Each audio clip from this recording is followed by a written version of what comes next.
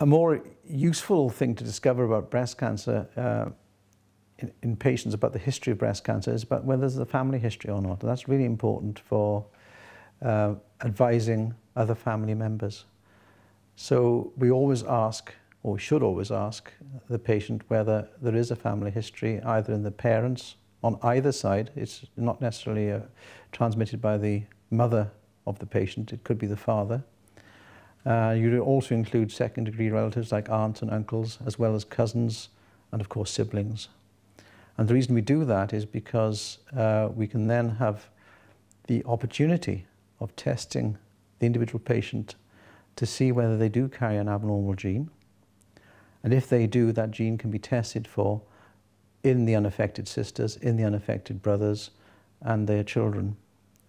And then those family members can either be screened more intensively, or they can have preventative surgery, such as prophylactic surgery to the breast.